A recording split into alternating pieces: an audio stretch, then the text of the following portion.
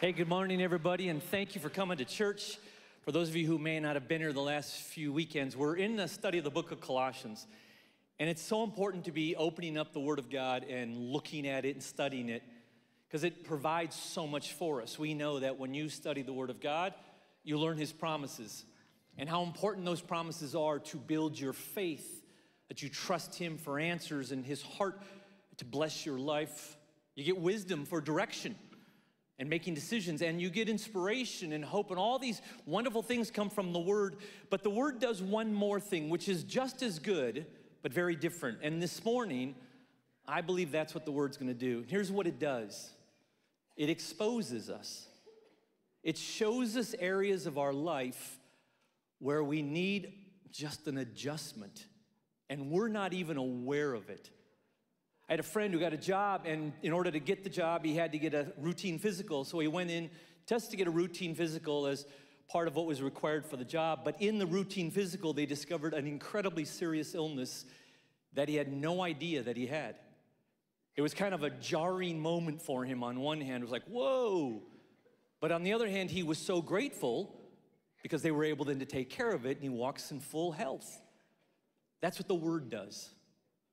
The initial moment is kind of like, whoa, but we can be grateful because on the other side of it, we can walk in everything that God has for us. And most importantly, this morning, if you will open your heart and mind, Jesus wants to take you to a place of such incredible freedom and joy that is a weight that you are carrying that He literally wants to remove permanently from your shoulders if you will let Him. But it'll begin with a, whoa, I didn't know I was doing that. Let me pray. Lord, thank you for your Word. Spirit of God, speak to each one of us uniquely and distinctly. We open up our minds, our hearts. We are ready to be jarred if you need to do that, because we know on the other side of it will be such great joy and freedom. We pray this in the name of Christ. Amen. Amen. Open your Bibles to the book of Colossians, chapter 1. We're going to look at just 3 verses, but they are a pretty profound and strong 3 verses that will really set a trajectory of your faith in Christ. Here's what it says. Colossians 1, verse 21. Once you who were alienated from God, you were His enemies, separated from Him by your evil thoughts and actions. But now He has reconciled you through the death of Christ in His physical body, in order to present you holy and blameless in God's sight as you stand before God without a single fault. But you must continue to believe this truth. Stand firmly in it. Don't drift away from the hope you received when you heard the gospel. If you write an email, there's always somebody you're writing the email to, and there's a reason why you're writing the email. And if I was to read the email that you wrote, it would really help me understand what's in the content of that email if I know who you're writing it to and why are you writing it. Well, in a sense, Paul is writing an email. It comes in the form of a letter here. Paul had traveled all over the region preaching the gospel, but then he settled down in a city called Ephesus. It was a big city, and for 2 years he kind of planted himself there. And everybody came to him to hear him preach about Jesus and the gospel of the kingdom. And there was one young guy who heard him and immediately was converted. This guy was full of passion, full of fire. His name was Epaphras. The Bible teaches us that he actually went to other towns and began to spread the news. One of the towns he went to was a town called Colossae. And he went there and he spread the news, and a bunch of people got saved and they started a church. And you had these young, vibrant, passionate Christians in this church in Colossae. They wanted everything that was available for them in the kingdom of God. They were like you and I. You are here this morning to press into everything God has for you. When you read through the book of Colossians, as you watch how Paul writes, you begin to discover what they were looking for. They wanted the fullness of God. They wanted all of God. Like you, they didn't want to miss any part of God and His revelation in their life. They wanted power in their life. They were tired of failure. They were tired of their lives being so easily dictated by the enemy, and they wanted power over the enemy. They wanted holiness. They wanted to live in a right way, not just in their actions, but in their desires. They wanted their lives to honor God. They're like us. You could almost say if there's one letter of the New Testament that speaks most directly to us that we match up with, it's Colossians. Paul is not writing to unchurched unbelievers. He's writing to these young, vibrant, passionate Christians who want everything that's available for them from God. So why in verse 23 does he write, "Don't drift away from the hope you received when you heard the gospel"? He's commended their faith. You'd think he'd go, "Wow, this is fantastic. Keep it up." But he gives them a warning because he knows that there is this subtle danger that can take place in their lives and in our lives, and we're not even away from it. There is this mysterious drift that happens.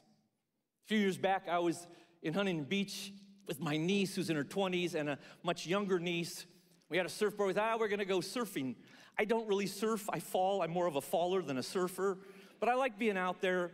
So we went out there, and we don't know much about the water at all. And we're out there, and we got the young niece on the surfboard, and we're just kind of playing around. And before you know it, it's like we blinked our eyes, and we had drifted so far off the coast. And my niece and I looked at each other deep in the water, and we just knew, oh, no, this is serious. We've got to do some intense things just to get back to the coast. We were unaware of it. We get caught up, and we become unaware of it. And this morning, in his goodness and his grace, God wants to kind of make you aware of something, this drift. That's why Colossians 2:8, here's what Paul said: "Make sure no one captures you with powerless ideas and ways that come through human thinking and spiritual concepts of this world and not on Christ." What is this drift? Well, here's what it's not. It's not backsliding. Backsliding is a term used in the church for people who used to go to church and seem to follow Christ, and now they have rejected Jesus.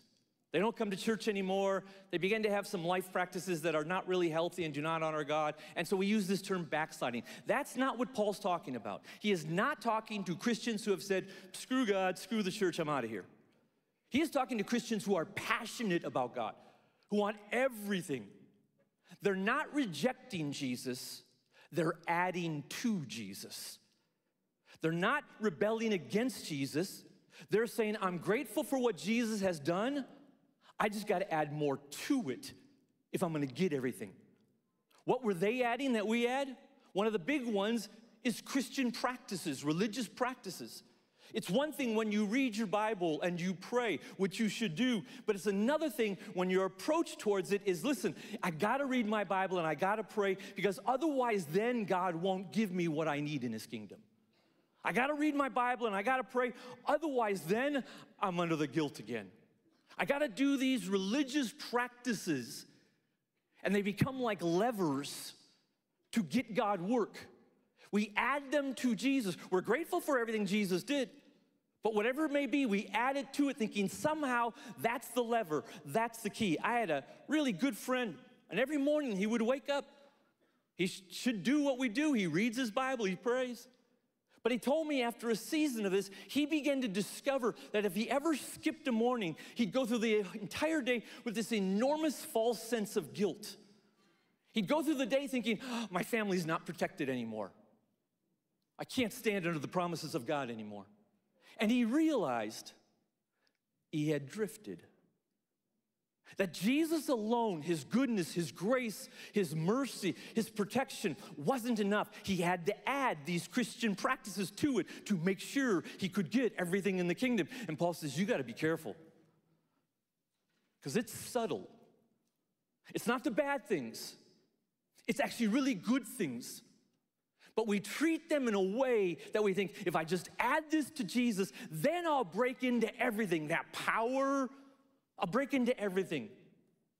Along with Christian practices, a life of personal significance. And here's where it's difficult. God has a destiny for your life. He has a purpose for you. But if we don't guard our heart, we begin to think, I'm grateful for everything Jesus has done, but I need my life to really count.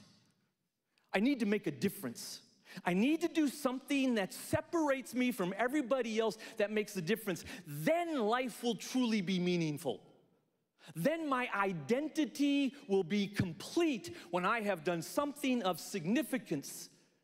And sometimes people even go into ministry because what they're doing is adding to Jesus. I'm grateful for what he's done, but I need this other component of significance to really bring meaning to everything in my life. And Paul says, I'm warning you. It doesn't work that way. And what you're passionate about getting, you'll actually lose even more. The enemy can take anything and deceive us. For example, some of us, we know we add to Jesus just good things, his blessings. I'm grateful for Jesus, but I need good things to happen in my life. And when good things happen in my life, added to what Jesus has done for me, then I walk into everything God has for me. And the reason why we know it's a drift, because if the good things are ever removed, our relationship with Jesus completely falls apart. We wonder if he even likes us or loves us or cares. And Paul is warning this church, and he's warning us 2,000 years ago. I'm so grateful for your passion. But be careful that you don't find yourself in this drift. Because here's what will take place. He describes it in Colossians chapter 2, verse 19. They lose connection with the head, who's Christ, from whom the whole body, supported and held together, grows as God causes it to grow. He said what actually happens is when you add anything to Jesus, you actually diminish Jesus. In your attempt for more of God, you end up with less of God. And you have these traits, like you have this despair. It's like, I know I'm saved, but Jesus doesn't just seem to be enough, so I'll do this stuff and add to it that'll make it enough, and yet that doesn't work either. And so there's like this despair of, I feel like I'm not tapping into all the things of God, and it leads to doubt. Instead of this incredible daily joy and unbelievable freedom, we spend much of our time questioning our status before God. Where do I stand now? How do I rank? My friend wouldn't do his morning devotions. That was the question throughout the day. Does God still like me? Does he still look at me in the same way? And we begin to question with doubts, where do we stand before God? We drift. It's like me on the ocean. You just kind of lose your way. And before you know it, you are out there in a big ocean all by yourself, and you weren't even aware of it during the process. You go, how did I get here? So Paul sees you, like he saw the Colossae church, and he goes, man, I'm so thrilled for your passion. But no, there is this dangerous element that you've got to be aware of. Some of you are drifting, and you're not rebelling and rejecting Jesus. But you're adding your effort, your work, something to Jesus as a means of thinking, this will bring me all meaning and all life and all purpose. And Paul teaches us in these 3 verses, here's how you stop the drift from happening.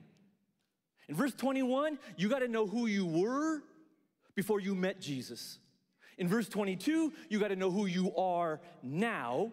And in verse 23, you got to know how you live in your new identity, in the new you. If you know who you were, who you are, and how to live in it, then you will never run the danger of the drift, because the consequence of the drift is you end up carrying this weight. Some of you are here this morning, and I'm so grateful that the Lord brought you here, because you are carrying a weight. How do I make my faith happen? And there is a burden.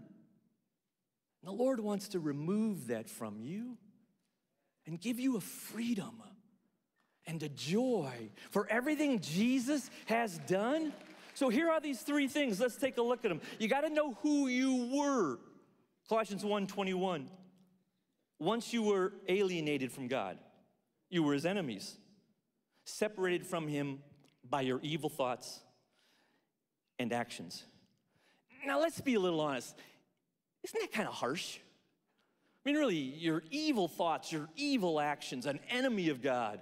It seems just a little harsh. I got a neighbor. He's a nice guy. He's not a Christian. Evil?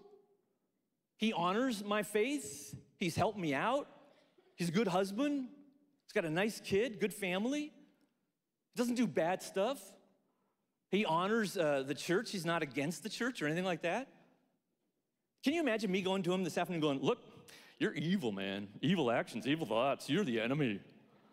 That just would not play very well. Because when we see the word evil, we only define it in one dimension.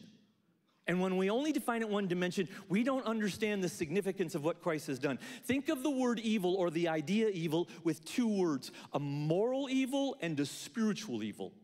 A moral evil is when you do bad stuff. It's like Hitler falls into that category. You know, when you break the commandments, when you steal, when you murder, when you are just mean and cruel, when you're angry, when you're a racist, some of the moral evil are so bad that our society puts you in prison. There's a moral evil. And when people live in that moral evil and Jesus rescues them and saves them and they become a Christ follower, they are born again, they know it. The change is dramatic. They know, wow, I know who I used to be and I know who I am now. And some of you in here know what I'm talking about. But for many of us, you're like me. I was never that morally evil. I never did the bad stuff. So here I am, and I'm a pretty good guy, like my neighbor. What I am is spiritually evil.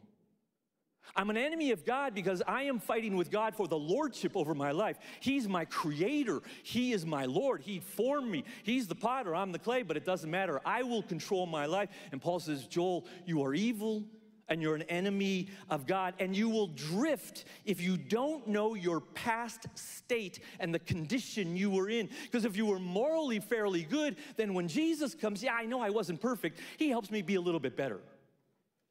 No, here's what Paul's saying. It's not that you weren't perfect. It's that you were dead. You were dead. He puts it this way in Colossians 2:13. When you were dead in your sins and in the uncircumcision of your flesh, God made you alive with Christ. He says, you want to stop the drift, you have to understand the significance of what Jesus does. And if you do not see your pre-Christ life as dead, you will not see the significance of what he did, and you'll have to add more to it. Some of you who are here this morning or watching online, and you're not Christians, you haven't given your life to Christ, you're still trying to figure it out. You're dead. And I know you're looking at me going, oh, I don't know about that. I'm here. I'm listening to you. You're upsetting me. My mind and my soul seem to be working pretty well. The Bible talks about our spirit being dead. Your physical body and your soul may not be dead, so you can sit here and listen to me and get maybe a little upset with me, but they're just waiting to catch up to your spiritual body. You are dead. The good news is, I know somebody who can take you from death to life. And this is why we need to know Christ did not need to die to improve your life. He did not need to die to fix your marriage. He taught you how to do that. He did not need to die to change your values and make you a more moral person. He did not need to die to give you wisdom so you could walk in abundance. None of those things that are all good that he participates in, he didn't need to die for any of that. He needed to die because you were dead, and he needed to make you alive. That's why he needed to die. And Paul says, you got to start there. You have to understand you were dead. That was your condition, so that every morning you wake up and there may be hardships and there may be circumstances, but you go, I'm alive, and there is nothing I can do to add to that. He has made me alive. You go, how does that work, Joel? There's a story in the New Testament about a lady who had this issue of bleeding for 12 years straight. It made her just not only physically unclean and ill and unholy, It made her spiritually unclean. She wasn't allowed to go into the synagogue because she was seen as unclean by Jewish law. It made her socially unclean. She couldn't be in public. Nobody could touch her, and she couldn't touch anybody because the uncleanliness and the unholiness that was on her would get on people if she touched them. So she was completely isolated. This is a woman who psychologically, emotionally, physically, and spiritually is in absolute tormented isolation. And she thinks to herself, if I could just touch the hem of Jesus, he could heal me completely. The Old Testament prophet Malachi says the Messiah would come with healing in his wings. That word wings means the tassel, the hem of their garment. And she's thinking to herself, that's what the Bible promises. If I do that, then I'll get all healing. But she's not allowed to do that. Because if she touches Jesus, her unholiness and uncleanliness goes on him. Many of you know the story. Jesus is walking to do another miracle, and there's this whole crowd around him. And this lady, in a dire move, reaches out and touches the hem of his garment. And he stops because he knows power has gone out of him. And everybody looks, and they see this woman, and they know, oh no, she has made the rabbi, the Messiah, Jesus, she has made him unclean and unholy. But that was not the case. Her unholiness did not get on him, but his holiness, his cleanness got on her. She stands up completely healed. There is this great exchange that goes on. Paul says, you were dead, absolutely dead, with no hope whatsoever. And the Son of God, because he loves you, comes and he dies for you and he puts his holiness on you. How? Because a little time later, after the miracle of the woman, Jesus would hang on the cross. And in that moment, there would be this amazing exchange. Because he would take on the uncleanliness and the unholiness of this entire identity of the world, of you and I. And we would take on his holiness. That's what he does for us. Remember the story of the paralytic? Here's the paralytic. He comes through the roof. He's laying. He can't walk. Jesus comes up to him. What does he say? Your sins are forgiven. Can you imagine the paralytic going, really? Can we deal with the spiritual stuff later? I need to walk. And I wonder in a conversation if Jesus looked at this paralytic and said, you know, you think your greatest problem is walking. Look at the people in this room. They walk. You think they're all happy? You think they're all fulfilled? Your greatest problem is not walking. Your sins are forgiven. I am taking you from death to life. This is the starting point, Paul says. You got to get this right. You know who you were, but now you got to know who you are. Look at verse 22. But now he has reconciled you through the death of Christ in his physical body to present you holy and blameless in God's sight as you stand before him without a single fault. It's like Paul says, here's what Jesus does. He presents you to the Father, the whole new you. A few years ago, I had a friend come alongside. He said, Joel, you really should brand yourself. I got no idea what he's talking about, but you should brand. And he offered to help me. You got to brand yourself. It's where you put your best foot forward. You create this kind of true, but nonetheless an image for people out there to see who you are, what you have to offer. You got to brand yourself. And I discovered everybody is branding themselves. I got to put myself out there. So when people see me, my image, how I look, put my best stuff, I'll try to be authentic. Some of us not as authentic, but nonetheless, I'm going to brand myself and put it out there. In some ways, to show ourselves to others. In some ways, that's what Jesus does. He says, I'm going to show you to the Father. But Jesus doesn't just help improve our brand. He gives us his brand. We take on his identity. Too oftentimes we just see Jesus as kind of making me look better, improving my life, shaping me. He goes, no, you got to know who you are. This is who you are. You are holy. You are blameless. You are pure.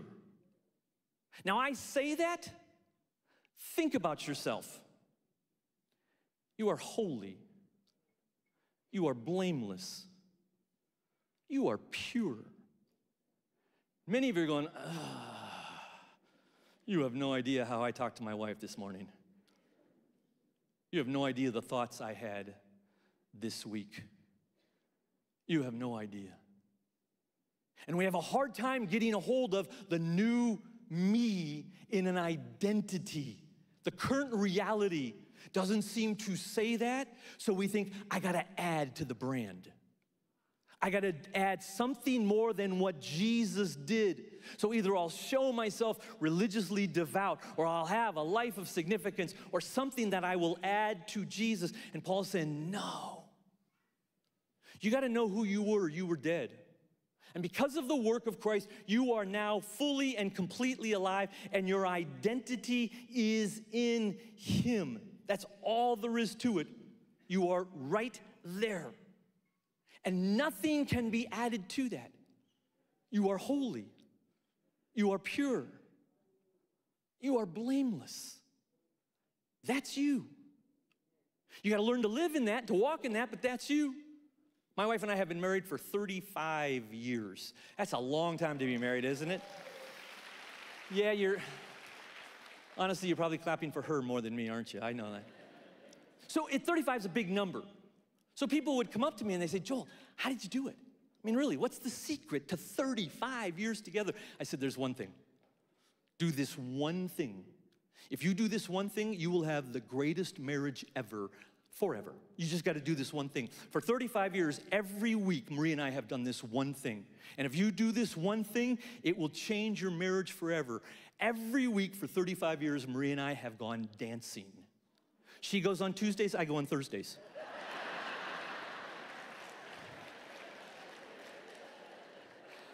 I shared this like 3 or 4 times with her next to me. And after like the 4th time, she looked at me, she goes, Joel, that's enough now. And I learned the secret to a really long marriage is when your wife says, that's enough now, that's enough now. But here's the deal. In 35 years, we haven't always looked married. We haven't always acted married. In 35 years, we haven't always even felt married. But we have this covenant before the Lord that says we are married. No matter how we look, no matter how we feel, no matter how we act, we are married. And there are times in our life we don't really feel married to Jesus. We may not even act married to Jesus. And we may not even look necessarily married to Jesus, but we have this covenant because of what He has done through the cross that says, I am married to Christ. I was dead, but now I am fully alive. And if you don't get a hold of this and you don't live in this, the drift will take place. Since I don't look it and I don't feel it and I don't act it, I got to add to it. Paul says, no, know who you were, not just morally, spiritually. Know who you are. But then he goes on and says, okay, now you got to live in it. Look at verse 23. But you must continue to believe this truth and stand firmly in it. Don't drift away from the hope you received when you heard the gospel. We do not add to the work of Christ, but we do act in a response to it. There's nothing Marie and I can do to be more married. But there is effort we can give so that our marriage can flourish and be wonderful and joyous as God designed it to. And in verse 23, Paul says you got to do these 3 things. If you do these 3 things, knowing who you were and who you are, then you will never face the drift. You got to believe, you got to stand, and you have to hope. First, you got to believe. He unpacks this a little bit more in Colossians chapter 2, verse 6 and 7. He says, so then, just as you received Christ Jesus as Lord, continue to live your lives in Him, rooted and built up in Him, strengthened in the faith. That's the foundation of all this. As you were taught and overflowing with thanksgiving, I want you to see faith in a different light. Faith is this incredible gift from God. Because when Paul says, listen, you want to walk in the fullness of the new you? Here's the foundation. Just believe. Do you know what he's also saying? You do not have to achieve it. You do not have to fully understand it. There may be elements of it that are a mystery to you. You may have a little bit of a rough week. You don't have to fully figure it out. You do not have to be perfect. The gift of faith means we have to trust Jesus, His words and His actions, but I don't need to figure it all out. I don't need to be perfect. I do not need to achieve it. And it's as if, here's what Paul is saying. Some of you, stop trying so hard. Jesus has won it for you. Stop trying so hard. This is the good news where there is this freedom. Because right now you're walking around with a weight on your shoulders.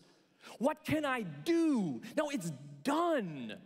And you got to believe, and that's the foundation. And you act on that foundation of faith. That's when the action is easy. Reading your Bible and praying, coming to church, worshiping, those are at ease because they're a response to, I'm trusting Jesus with this. But if those are, this is how I add to Jesus, they come with a weight to make sure you do it and you do it right. I told you this passage really jammed me up because I wanted this year, 2023, for me to get closer to the Lord. Closer was kind of my theme. So I took 12 different disciplines, one for every month, that I'm just going to really study and practice throughout 2023. So the first one is the Sabbath. So that I'm going to do the Sabbath. But I got to be honest with you. At the beginning of kind of planning this out and figuring out, and at the end of December, I'm getting ready for it, I find myself in the drift.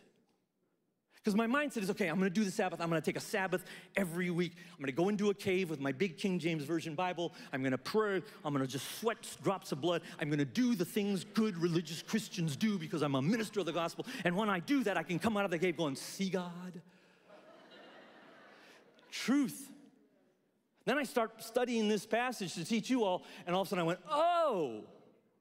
I began to study the Sabbath, and I discovered in the Sabbath, one of the primary reasons God created the Sabbath was he wanted to give us a day when we could look to the future full Sabbath. So he says, stop all the other work you do the other 6 days, make this one holy.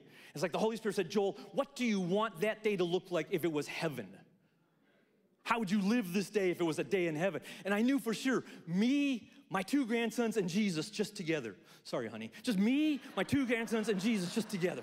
That would be a day in heaven. And instead of in my cave doing my religious rituals, adding to Jesus, all of a sudden, I took my 2 grandsons to the beach.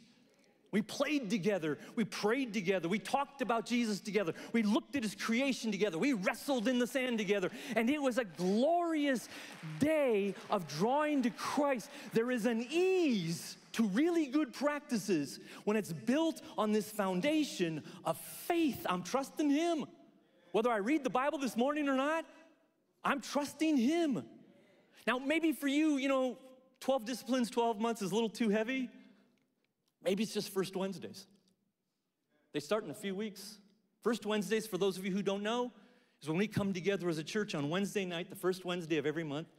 February 1st will be the first one. March 1st will be the second one.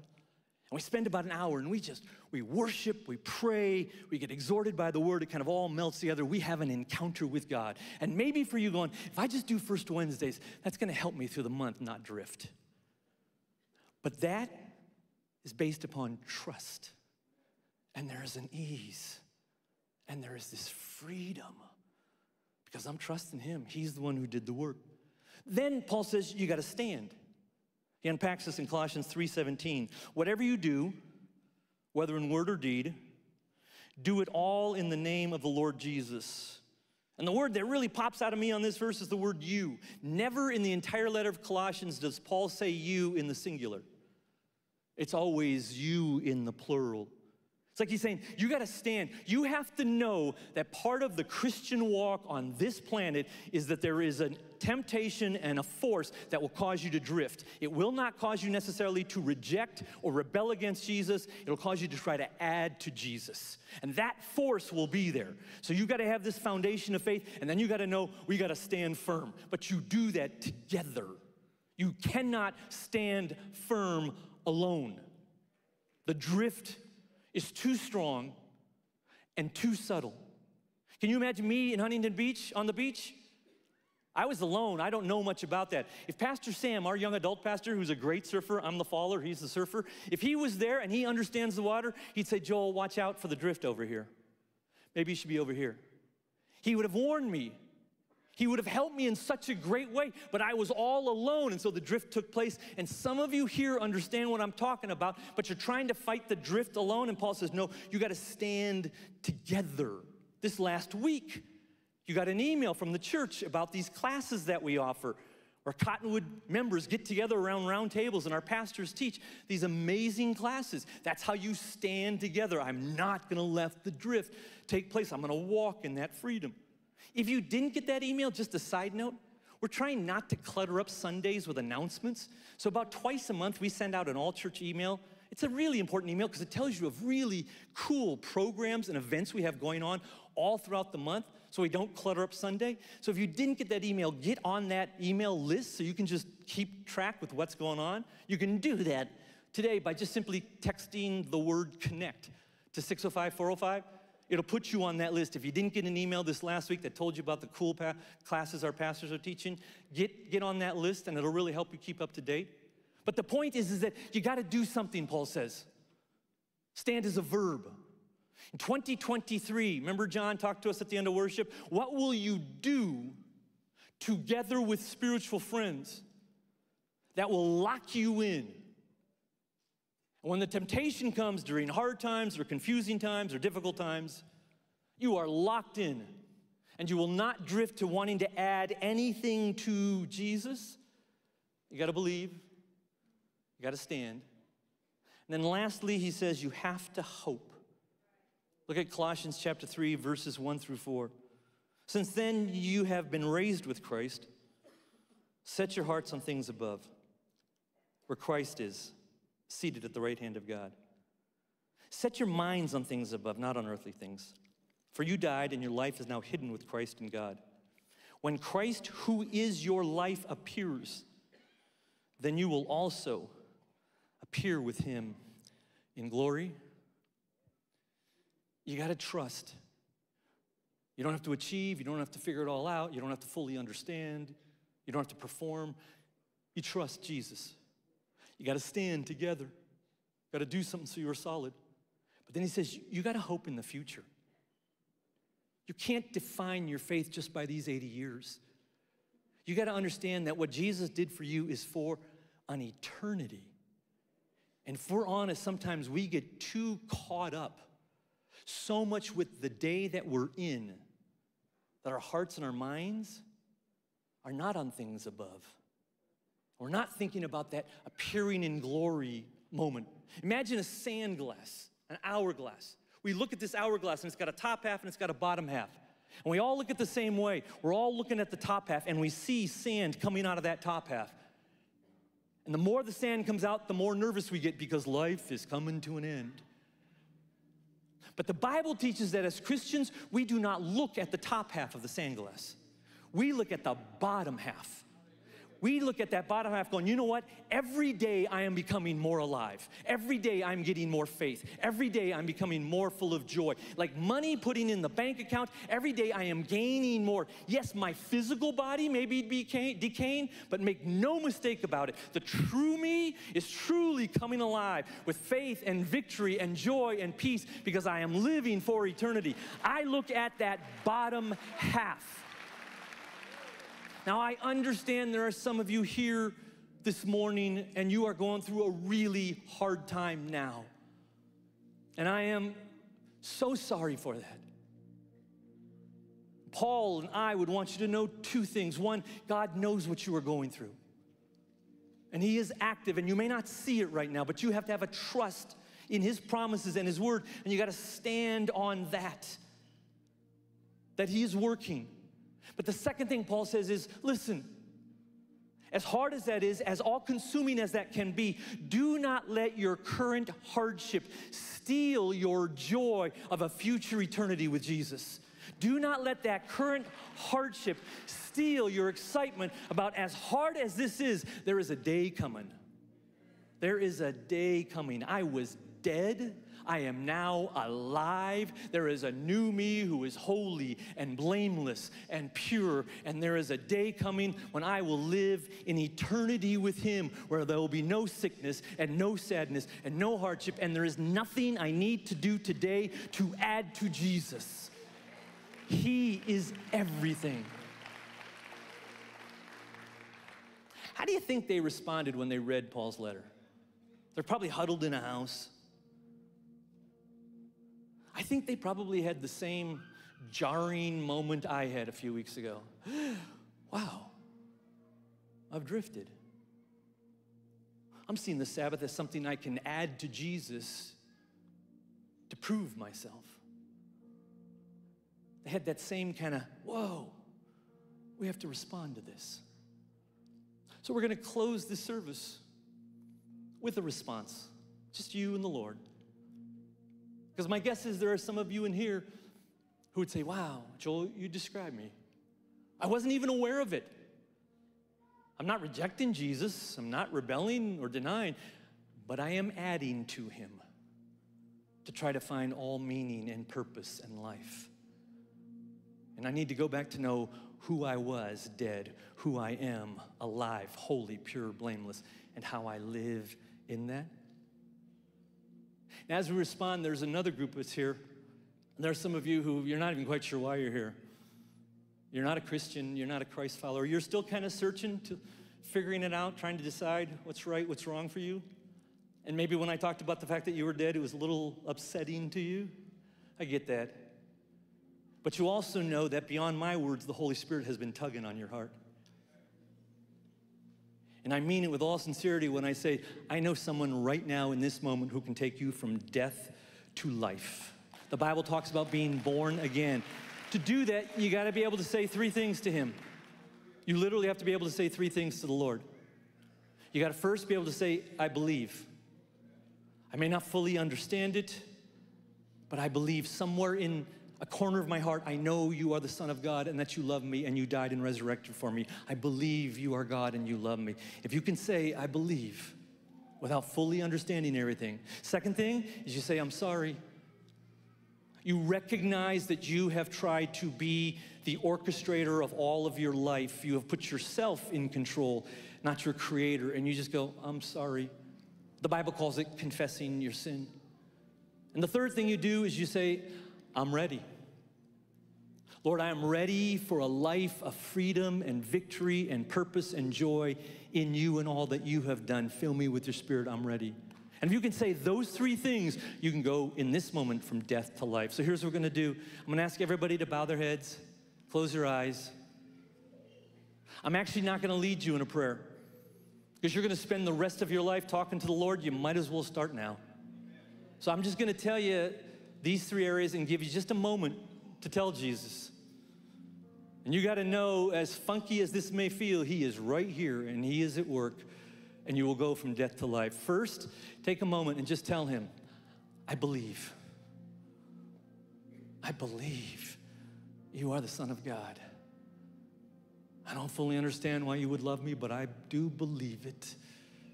God is giving you that gift of faith.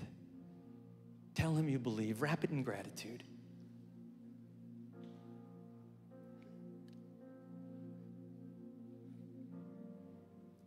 Next, tell him you're sorry. Just in a sentence. Acknowledge that you have been the boss over your life. And it hasn't always worked out that well. Tell him you're sorry. That you want to give your life and lordship of your life to him.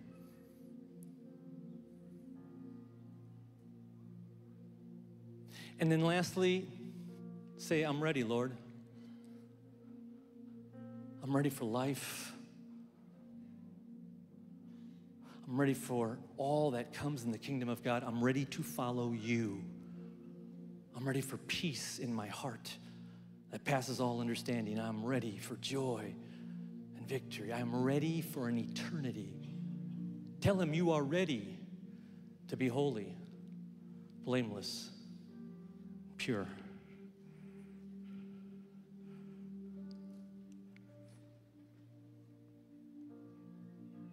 Lord, you hear these prayers. So many of us join with them. We believe. We believe that we were dead and you made us alive. Jesus, only you. We're sorry. Thank you for grace and forgiveness, that there is nothing you ask of us, that you paid the penalty for our sins, that we could have eternal life with you, and we are ready.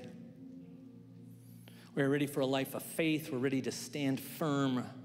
We're ready to walk in a hope and a freedom for eternity. We thank you for the gift of salvation. We pray this in the precious name of Jesus. Amen. I'm gonna ask everybody to stand to your feet. We're gonna do one more thing, because there are many of you in here who you walked in this morning and you were a Christian. You love God, you're like the church in Colossae, but you also acknowledge, wow, I was drifting. I want you to lift your hands just to heaven. Just hold them up. You know what you're doing?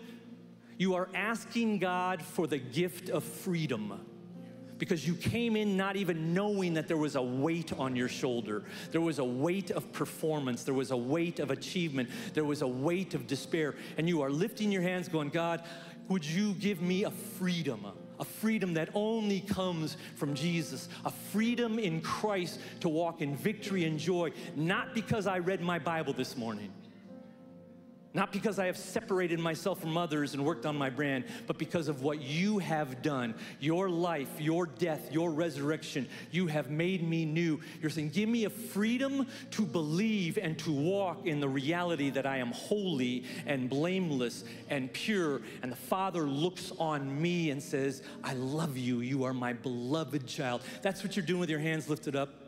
Jan and the team are gonna lead us in a worship course, and we're going to sing this prayer. A prayer of faith, and that weight you had, it's gonna go away. It's just gonna go away. That drift, you are no longer gonna be in the ocean. You're gonna be right here at the footstool of Christ, worshiping Him. Let's worship the Lord.